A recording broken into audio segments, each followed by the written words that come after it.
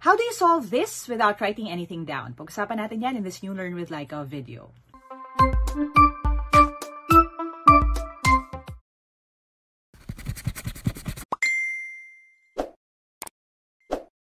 One thing I love about math is discovering new things to solve problems. And here's a trick that you can use to divide any number by 5.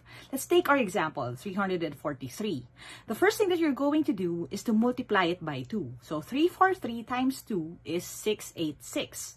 And then step 2, igagalaw mo lang yung decimal place ng 1 spot from right to left. So yung 686 ay magiging 68.6. And that is your answer. Again, that works. Any number, pwede mong gamitin kung i-divide mo siya sa 5. Paano mag-add ng integers na magkaiba ang sign? Here's something na I teach my students. Ang negative ay parang utang. At ang positive naman ay parang perang dumarating sa'yo or sweldo.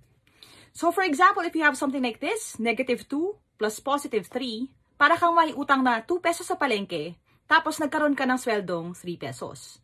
At dahil sa math ay laging binabayaran ng utang, sana sa totoong buhay din. Yung 3 piso mo ay pambabayad mo sa utang mong 2, at ang matitira na lang sa'yo ay piso. So, ang sagot dyan ay positive 1. Kung positive 2 naman plus negative 3, ibig sabihin may pera kang 2 pesos. Tapos, nangutang ka ng 3. At dahil babayaran mo yung utang mo, 2 lang ang pagbabayad mo, may utang ka pang isa, kaya ang sagot ay negative 1. Paano mag-subtract ng integers? Now, before we even start discussing this, make sure na naiintindihan nyo na kung paano mag-add ng integers, whether same ang sign o different ang sign. Bakit?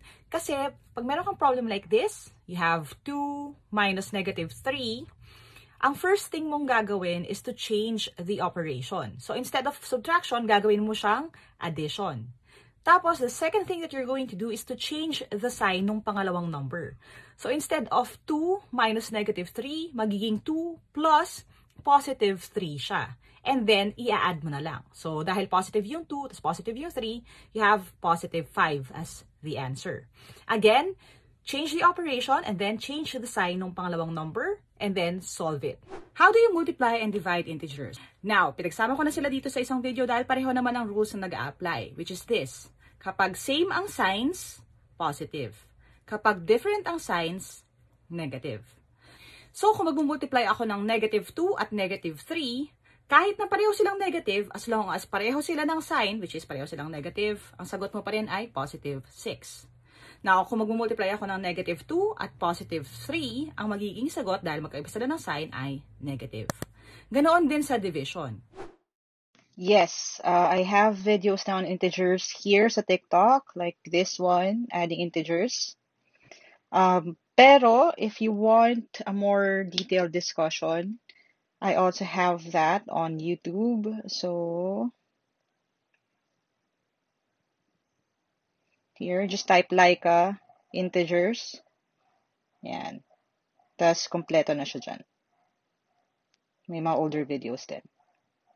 Okay? Alright, so thank you for watching till the end of this video. If you want to learn more, if you want to watch the other videos I'm going to be making, don't forget to hit subscribe and hit that bell icon. Turn your notifications for all the updates that we have. Again, marami pa tayong pwedeng pag-usapan soon. And thank you for joining the team.